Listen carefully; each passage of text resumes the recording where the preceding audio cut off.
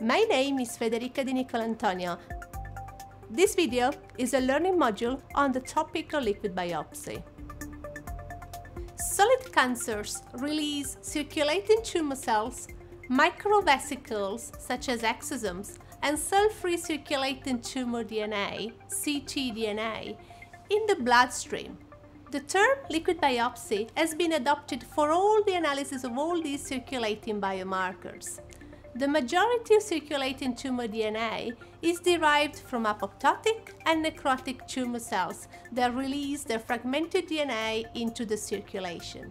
Cell-free DNA is also released by dying of malignant host cells as a consequence of physiological tissue turnover or inflammatory processes. And this normal cell-free DNA dilutes the circulating DNA of tumor origin in cancer patients.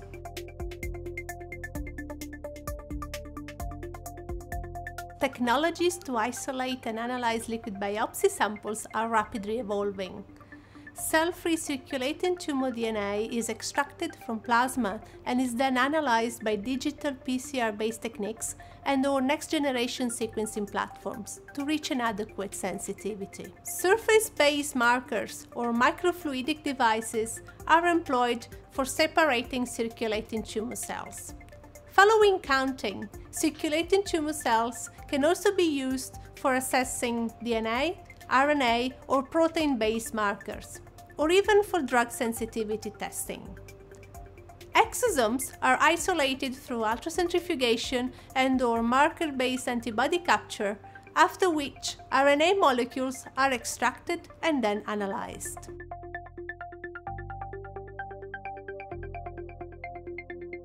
Liquid biopsy can be applied at different stages of clinical management. Early detection could be feasible for specific malignancies.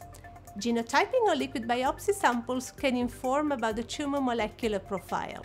Liquid biopsy samples can indicate the presence of minimal residual disease. Analysis of serial liquid biopsy samples through treatment can help tumor burden monitoring. And finally, liquid biopsy could be used to detect the emergence of molecular alterations responsible for acquired drug resistance. Several clinical studies are underway to test or validate liquid biopsy-based biomarkers.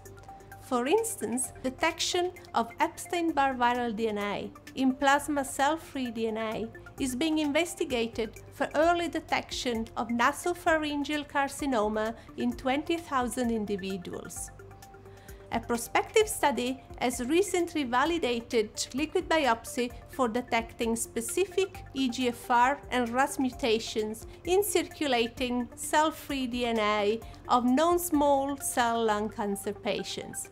This study has shown that liquid biopsy could potentially replace more invasive tissue biopsies to detect clinically relevant tumor genotypes. Circulating tumor cells have already been validated as a prognostic biomarker in several solid tumors. Ongoing studies are assessing the clinical utility of circulating tumor cells to guide treatment-related decisions in breast cancer patients.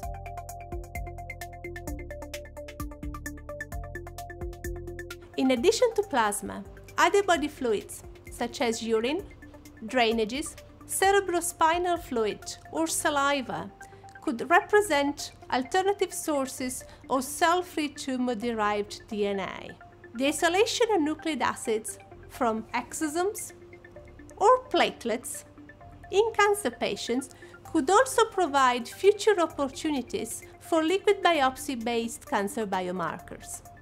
And finally, in order to implement liquid biopsy in clinical practice, each assay should demonstrate analytical and clinical validity, as well as clinical utility. This will require designing prospective, statistically empowered clinical trials in specific clinical settings.